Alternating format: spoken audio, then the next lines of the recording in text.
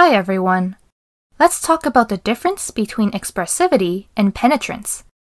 These two terms often appear together in research articles, as they are closely related.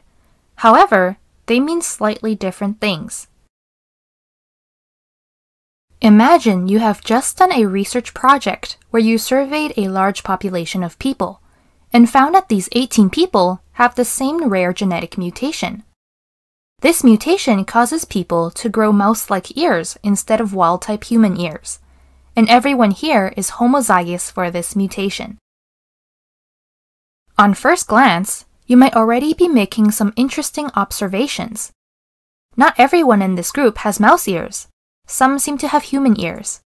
Secondly, out of those with mouse ears, not every pair of ears are the same. Some are bigger and some are smaller. You can better describe what you see by using the terms expressivity and penetrance. You might say that this mouse ear trait has incomplete penetrance.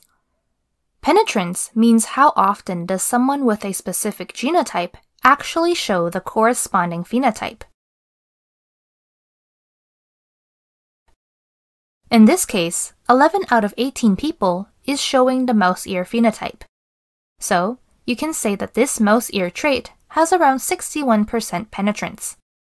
Another more general way to say this is that this trait has incomplete penetrance, or variable penetrance. The trait does not appear in every single individual with the corresponding genotype.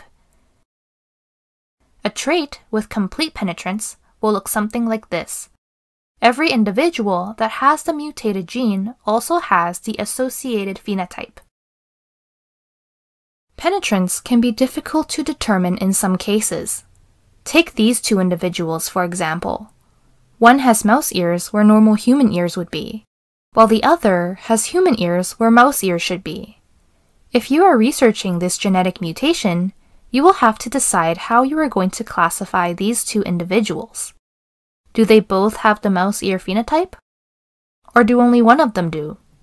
Where you decide this threshold for mouse ear phenotype to be is then going to influence the calculated penetrance of the trait. This group of individuals also show variable or broad expressivity.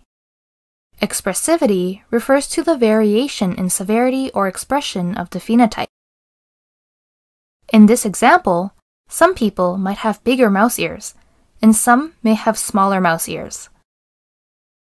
Even though they have the exact same genetic mutation, the individuals who are expressing the associated mouse ear phenotype still look different from each other.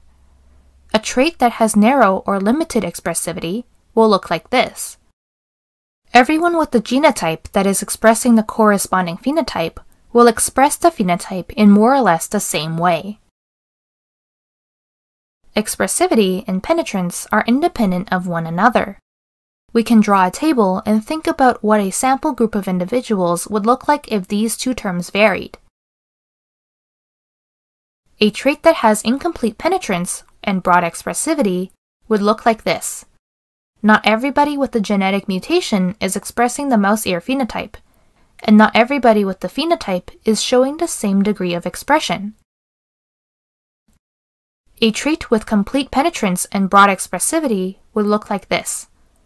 Everybody with the genotype is expressing the mouse ear phenotype, but not everyone has the phenotype to the same degree. Incomplete penetrance with narrow expressivity looks like this. Not everyone has the mouse ear phenotype, but those that do express the phenotype to about the same degree. And finally, complete penetrance and narrow expressivity.